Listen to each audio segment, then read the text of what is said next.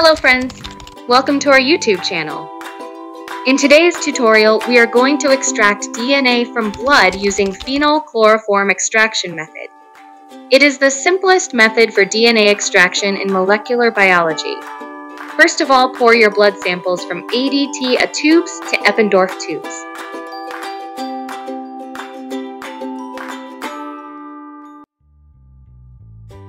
Now add same volume of solution A to all samples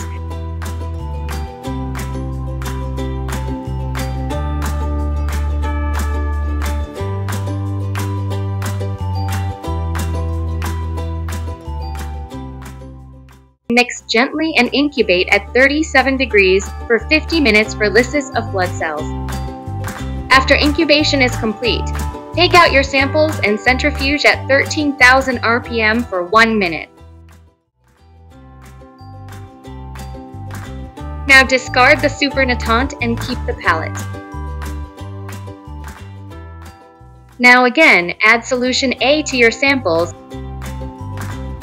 Mix the palette thoroughly using vortex mixture. Centrifuge your samples for 1 minute and discard the supernatant, keeping the palette.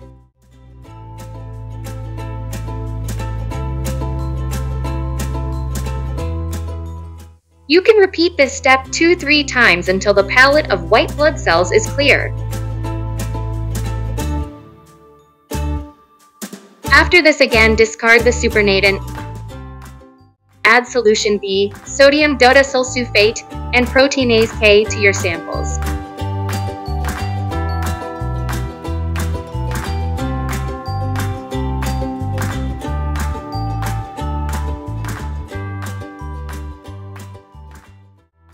These will unfold and digest proteins and other contamination from your samples.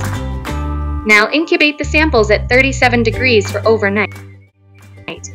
The very next day, take out your samples from incubator and add equal volumes of solution C and DE.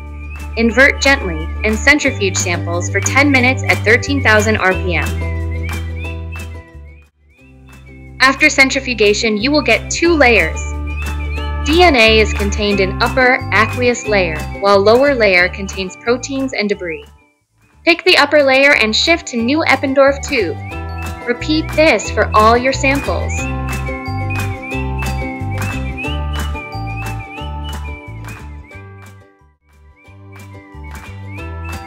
Now again, add solution D to your samples.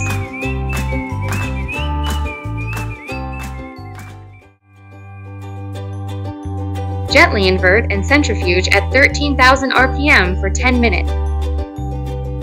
Solution D promotes the partitioning of lipids and cellular debris into the organic phase, leaving isolated DNA protected in the aqueous phase. After centrifugation is done again, pick upper aqueous layer with DNA and shift to new Eppendorf tubes. Now add chilled sodium acetate and isopropanol for the precipitation of DNA.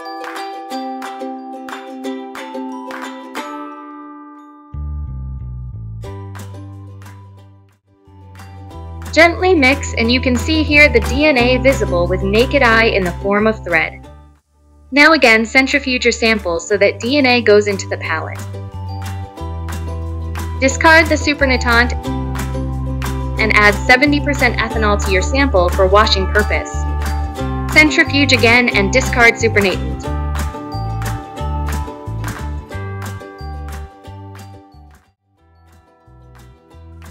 Now keep your samples at room temperature or in incubator for a few hours until the ethanol is dried completely. Add DNA dissolving buffer to your samples and store them for further use. You may check your DNA extraction results using gel electrophoresis method. Video for gel electrophoresis is pinned into description. Thanks for watching and don't forget to subscribe.